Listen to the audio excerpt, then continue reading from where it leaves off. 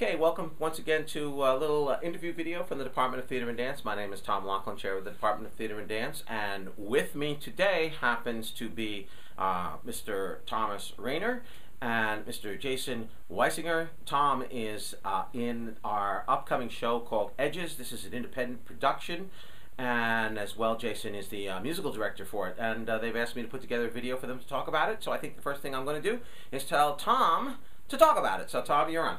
Tell us about the show. So the show Edges is a contemporary musical theater song cycle written by Ben Pasek and Justin Paul.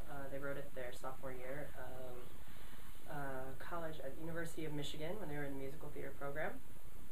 And they basically decided to write a musical because they wanted to write about things that they felt were important to this generation, sort of. So the show is a song cycle, so there's no actual script in terms of just spoken text within the libretto. However, it's all song and a little bit of dance that we threw in, and the show discusses the idea of figuring out who it is that we want to become in our lives, because we often reach these points where we sort of are coasting and we're just going with the flow and rolling with things, and we need to make a decision as to whether or not we want to continue coasting along through our lives or move ahead and find something new and possibly better, possibly worse. We don't know, but the question is, will it be worth the risk? Oh, okay. So that sounds like an interesting premise. Jason, give us a little idea of what the music is like. You're the music director, so I imagine you studied the music and sort of how these songs tie together, or what you think musically strings them together. Just give us a little idea about it. I think that the most interesting part of the whole show is that it's such an eclectic mix of styles of music, but it's all music that is reflected through our generation. It's all music that once we hear it, we go, oh, that's a great song. And for myself, after every rehearsal, after I rehearse every song, I say, this is my favorite song. So there are 16 songs in the show, and they're all my favorite. And I have a feeling that people are going to feel that way too. The music is great, and the way that they write the text into the music, it fits so perfectly, and it allows us to connect to the characters so well. And it's something that is not always prevalent in musical theater. Sometimes it's all about the music, or it's all about the story, and they just mix it all in so perfectly, and it's a really great experience. Can you give me a specific example of that? Like, can you pick a specific song and give me the style of it and why you think it's both of you have used the term for our generation. Right. What makes it specific to your generation that someone of my generation wouldn't appreciate it, or is that what you're trying to say? I don't think that you wouldn't appreciate it. I think it allows our generation to appreciate it more.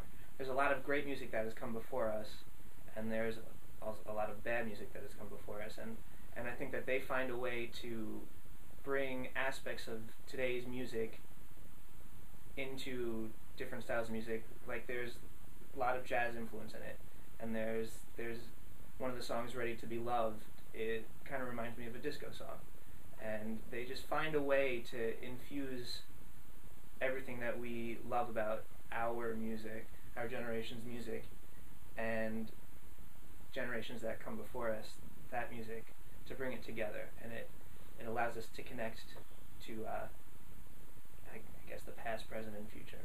So Tom, how about what's a song that you sing that you think is reflective of this? Let's see.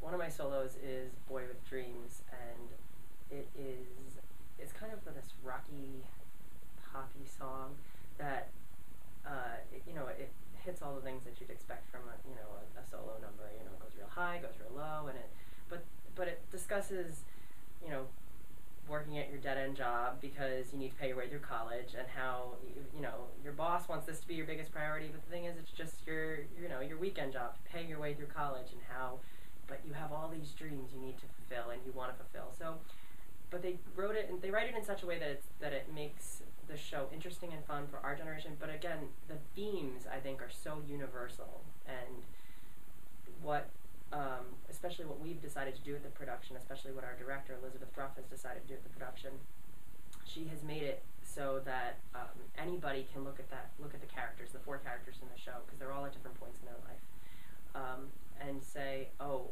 either I was there, or I'm there now, or oh, maybe I'll be there one day, and what's that going to be like for me? So she's done it in such a way that the characters aren't just a character on stage, but there's people that we can all relate to, younger generations, present generation, and especially, I do think, the older generations.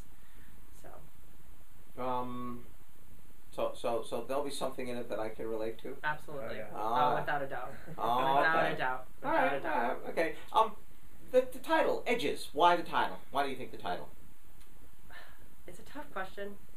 I think it's because the whole show is these people teetering on the edge of moving into their futures, or staying where they currently are, or slipping backwards potentially. So it's this fine line and these edges that we walk around, where we are, where we need to go, where we come from, and I think that's really what the title means. It's a very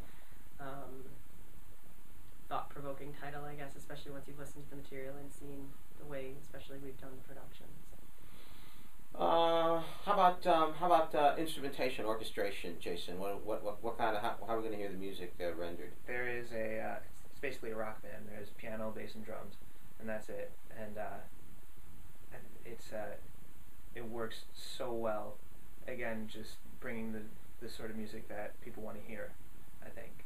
And I mean, I love listening to an orchestra play, but lots of people don't like that. So it just brings it closer to the everyday person and how they experience their life. And it's also just a lot of fun playing in a rock band. That's a rock band, piano, bass, and drums? Billy Joel does it. Well, I don't know.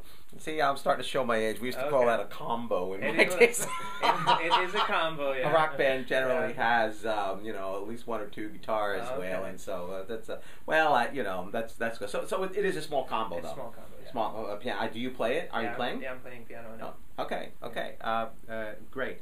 Can you give us some details about when, where, time, place, all that kind of stuff, so we have that up for people to listen to? Absolutely. The show will be taking place this Saturday, January 29th at 2 and 8 p.m. That's one day only, January 29th. One day only, at 2 and 8 p.m. in the Bartlett Theatre.